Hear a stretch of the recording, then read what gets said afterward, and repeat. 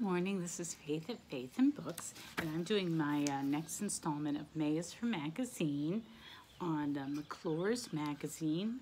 This is volume 20, and it is November 1902, and I'm going to focus on, I think from now on through the end of May, I'm going to focus on Ida Tarbell's The History of the Standard Oil Company. So she was a very interesting journalist, and I'm interested in this for a number of reasons. Just the fact that she was a woman journalist so early, and that she did this sort of investigative reporting on a topic that might be typically sort of masculine. It's economics and it's the oil and gas industry, but she had interest in it because that's the area of Pennsylvania that she came from. So she had firsthand experience growing up because her father, they were poor at first, and then her father had his own independent oil company once they discovered how viable oil was as something to market. And but then they got taken over by I guess Rockefeller. So I just find that really, really interesting. Also, that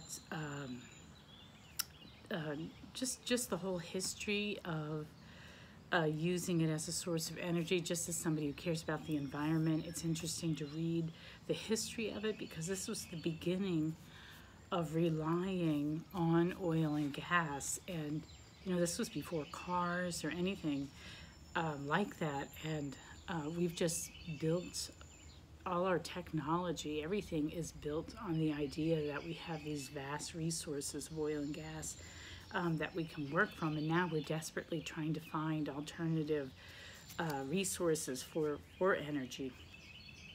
And so I just find that really interesting. And this is an interesting time period for me too, just because I'm sort of fascinated by it in that sort of area of the world. My father was from Pittsburgh. I've never been to Pittsburgh. I want to go to Pittsburgh. If you've ever read the books by Mary, is it Reinhardt Roberts or Roberts Reinhardt? I should know this. Anyway, a lot of her books were set in this time period and in this area. Or maybe it was set slightly later than 1902. But anyway, and this is the book that really put Ida Tarbell on the map. Well, I mean, she rose pretty quickly to, get some status in the journalistic world. It only took a few years for her, and her first book was on Lincoln, and that was quite a success. And then this is the one, though, that really made her one of the greats. So it was published in installments in McClure's. She was working for McClure's. So anyway, so I just think it's really interesting, and I think I'm going to focus on it. Now, I think I have 6 chapters in this volume. So each chapter was published in an issue. So I only have 6 chapters, and I'm not sure of the whole book. I would like to get the entire book and see, finish reading it, because I don't think it's just 6 chapters. I think I haven't gotten that far, but I think I'm going to wind up just reading half the book through this magazine, since this is all I have. So anyway, it's an interesting article. One thing that really surprised me was how early this all happened. It happened pre-Civil War. In my head, oil and gas had to do with the automobile, and this is way before the automobile. And I couldn't understand where was the market. I couldn't quite grasp it. So what happened was, in that area, in the Allegheny Mountains in Pennsylvania, not that far from Pittsburgh, that whole area, there was this creek called Oil Creek. It was already called Oil Creek, and there was already a town called Oil City. So they knew that this oil was bubbling up out of the earth, and people had tried to market it, but just individuals trying to market as an illuminating oil. That's what she's calling it. But it wasn't going anywhere. And then somebody got the bright idea, I forget who his name was, and he sent it to his friend who was a chemist at Yale. and the chemists studied it and said, you know, this is actually a really, this has great potential. He said, his name was Professor Silliman. And he said, let's see, the professor's report was published and received general attention. From the rock oil, that's what they called it, rock oil, might be made as good an illuminant as any the world knew. So what were they using before? Was this whale oil that they were using? Is this what caused gas lights to come in? Yeah, I'm not quite sure.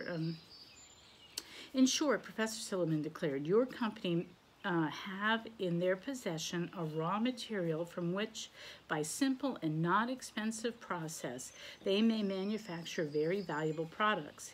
It is worthy of note that my experiments prove that nearly the whole of the raw product may be manufactured without waste, and this solely by a well-directed process which is in practice in one of the most simple of all chemical processes.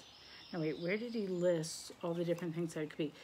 Okay, so not only did it make an illuminating oil, whatever that was, is that kerosene? I don't know. It also yielded gas, paraffin, and lubricating oil. So it was, I mean, you had to get it out of the ground, but you could just distill it. And people knew about, you know, stills and how to distill things already. So that was already sort of there in place. So then they had to face, once they realized that this could be manufactured, they had to get people willing to go in and set up things. So they had to figure out how to drill it. They had to figure out how to contain it, you know, what kind of barrels or tanks to use. They had to figure out how to get it from point A to point B to the market. So this is when sort of teamsters became really important, because they had to, this area of Pennsylvania was really rugged and hadn't really been settled because it was so rugged. So it was sparsely settled. The roads were not good. And so these teamsters really had a lot of power because they were hauling these incredible heavy barrels over these terrible roads, and it caused all sorts of disruption.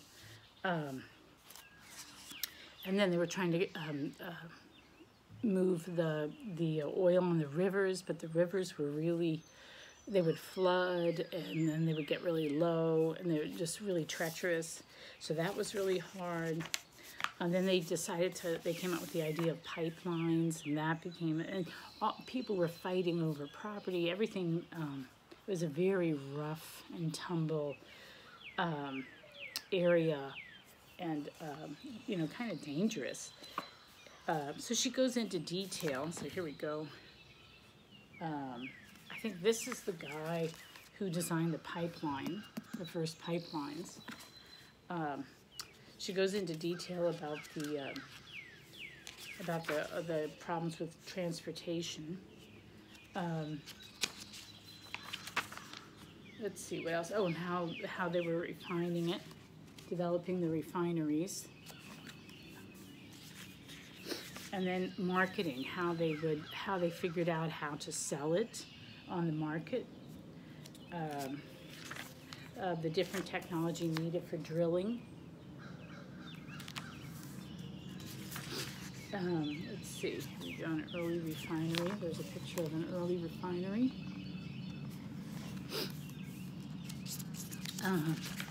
And then she talks about just what it did to the people there. Of course, this is her childhood. That the people along like Oil Creek and the Allegheny River rejected the saloons and like the prostitutes. She didn't say prostitute, but she said, you know, these fast women that were coming in. And so they made one town the site. That was the only place where that stuff was allowed. And all the other little towns that were popping up weren't allowed to have anything like that in them. And it was kind of interesting because before churches came in were schools. They wanted their children to be educated, so each of these little communities would set up a school, and then that schoolhouse would be used for a union church, meaning it was just a sort of a non-denominational Christian church that people would worship him. And then as they got more money, they got more sophisticated, and they started having theaters and other things in the towns. And so it only took about 10 or 12 years to go from these really rough settlements that were basically people just living in tents and just this chaotic fighting as people were grappling for control over the area, to developing sort of more civilized towns where they had worked out all the problems with the drilling and the transportation and the marketing. And so they got sophisticated very quickly, and it was the type of person attracted to the this sort of industry, which promised lots and lots of money. You got rich quick for sure. That sort of person also sort of problem solved to make living there easier as well. So the last,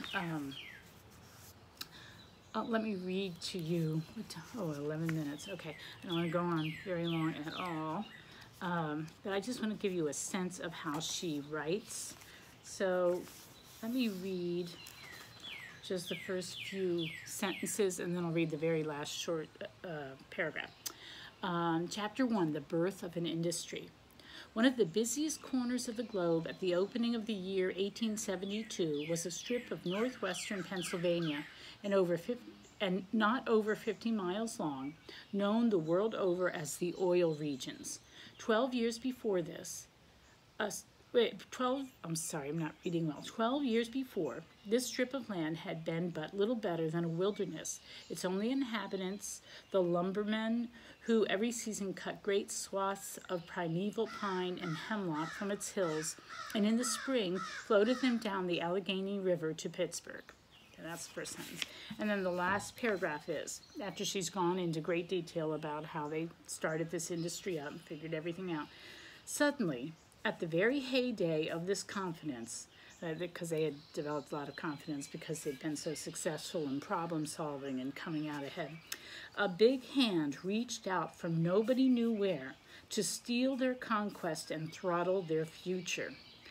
The suddenness and the blackness of the assault on their business stirred to the bottom their manhood and their sense of fair play, and the whole region arose in revolt, which is scarcely paralleled in the commercial history of the United States. So that's Rockefeller and all those big monopolies coming in and taking over. So that's my McClure's for today. I'll do it again on Wednesday. And I think that's it. I think I should let you go now. This is people have been asking about what I'm drinking. Can you see that? I'm just drinking black coffee. And this is a mug. This is actually of my daughter and her husband. I'll just flash them on there. I got this mug, I think, from his parents or something for their engagement or something. I can't remember now why I got this mug. Anyway, so that's it from me, and I will talk to you tomorrow. Goodbye. See ya.